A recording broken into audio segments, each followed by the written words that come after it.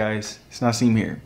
Now, the Galaxy Watch 5 is in the exact same predicament as the Apple Watch Series 8. And please, hear me out. Now, the reason that I say this is because both of these watches are very directionless in terms of actual progression. The Galaxy Watch 5 is the exact same as the Galaxy Watch 4, and the Apple Watch Series 8 is exactly the same as the Series 7. And both of these watches are often overshadowed by their newer, yet better counterparts. So in terms of quality and freshness, many people will be looking to get the Galaxy Watch 5 Pro or even the Apple Watch Ultra. So just like the Series 8, the Galaxy Watch 5 is having an identity crisis. It's not the best watch in the lineup no more, so that has forced Samsung to limit it and put it at a cheaper price. But many people are going to go for the Galaxy Watch 4 since that one is even cheaper. And even though I have really enjoyed the watch as a whole, I will say that its identity crisis has me worried for upcoming models, and most importantly, its longevity. But besides my worries about the Galaxy Watch 5 and its future, I wanted to share my experience with you guys to help you decide whether or not it's worth buying. Now, the Galaxy Watch 5 has a 40mm and a 44mm display that really gave me the best of both worlds. If you want a bigger display that resembles the Galaxy Watch 5 Pro, you can get the 44, but I opted for the smaller 40 instead. Everything was still very easy to read, colorful, vibrant, and felt very high quality compared to the older Galaxy Watch 4. Samsung has also decided to get rid of the rotating bezels, but you're not missing much since you can still rotate it using a digital bezel. Now, in my opinion, the rotating bezel responded a little quicker than the digital, but I didn't mind it too much since it still was pretty fast. Now, something that I would say wasn't as good as the 5 Pro was the fact that the display didn't handle fingerprints as well, but that wasn't the case on the 5 Pro. Now, the last thing that was a major improvement for me when it comes to the display was the responsiveness. Like whenever I was scrolling through the OS, I got much less lags when compared to the Galaxy Watch 4. Everything felt very sleek, and I loved all the little animations within the display. Now, the battery on the Galaxy Watch 5 was really good, especially when you consider the price. I was able to last 2 full days before I had to charge it up again, and during that period I would check notifications through my watch, change music, make calls, and track my sleep. And I was amazed how it could track my sleep and still be able to last that long since it's doing a lot of work when it's not on. I also used it as my alarm clock, which put extra strain on it, and it still was able to last long. And one thing that I will say is that if you do get the 5, the biggest benefit is that you'll be able to track your sleep in a much more comfortable manner. Whenever I was sleeping with my 5 on, I barely noticed that it was on my wrist, and it was as light as a feather. And there are times where I will forget to charge it or accidentally fall asleep with it on, but with the Galaxy Watch 5, I have that extra breathing room and can afford forgetting to charge it without having to worry as much. Also, my 2-day period was based on the fact that I went the extra mile and use extra functions. So if you're someone who isn't going to go to bed or use sleep tracking or any other features, the battery will last even longer.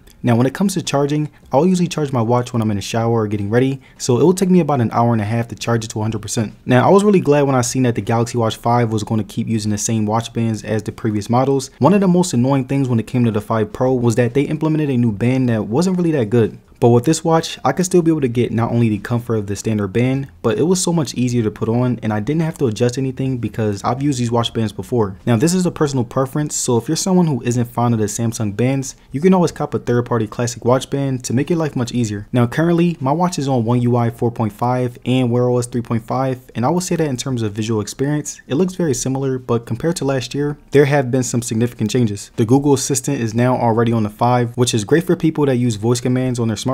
Just like everyone knows, Google Assistant is very sharp when it comes to recognizing commands and is a much better alternative to Bixby. Every app that I went into wasn't flashy, but that's a good thing. Everything was straight to the point so that you're not wasting too much time toggling through your smartwatch. And the only problem that I had with the Galaxy Watch 5 was the Google Play Store and its lack of apps. And I think that this is a problem with most smartwatches. They don't have every music app and many other apps that I would like on it, and it's really behind when it comes to apps. But overall, it still has that same look as the Galaxy Watch 4, but feels much more smoother and much more premium. You get those same functions that you're familiar with, and Samsung was able to capitalize on the aspect. Now, it's safe to say that whatever workout or sport that you do in your daily life, the Samsung Health app will have a tracker that specializes in that exercise. Like right here, you can see all of the different workouts that this app has in its catalog. My favorite thing about working out with my 5 is that it'll decide to automatically track it for me. It'll decide to automatically track my workout for me, which again is a very helpful feature whenever I forget to manually do it myself. And there are many measure systems within the 5, but the only one that I really like using is the stress one because that one lets me know if I need to chill out. And the last thing that I liked when it came to fitness was that after I was done my run, I would check my stats on my watch and it would tell me every stat of my run, and not only did I know what was going on, but I also knew what I could improve on. Now, coming to my final conclusion, I think that the Galaxy Watch 5 is a really great watch that has a lot to offer, and it should be the watch that most people opt for. But if I'm being honest, the Galaxy Watch 4 is pretty much the same thing. And I say this because most people aren't going to use all of the extra features that the 5 Pro has to offer. With the 5, you'll still be able to do everything, and you're going to get accurate measurements when it comes to fitness,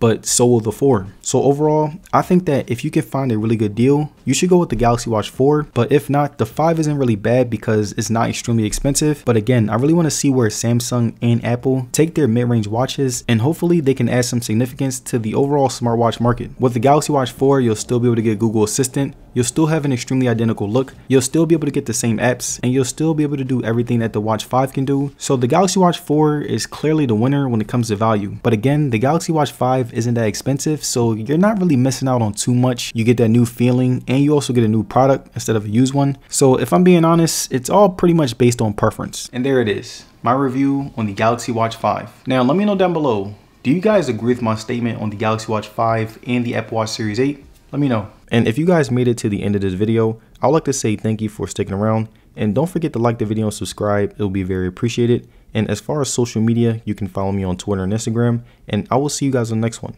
Peace.